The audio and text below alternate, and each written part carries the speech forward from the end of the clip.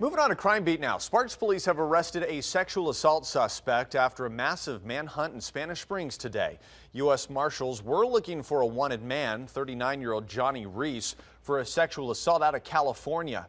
Police tracked him to Sparks, where he led police on a car chase until he crashed near Pyramid Highway and Disc Drive, where he was arrested. You see it there. Our cameras caught it all. Deputies detained a woman who was in the car, but Reese jumped and ran away, and eventually police were able to find him in a backyard after about 2 hours.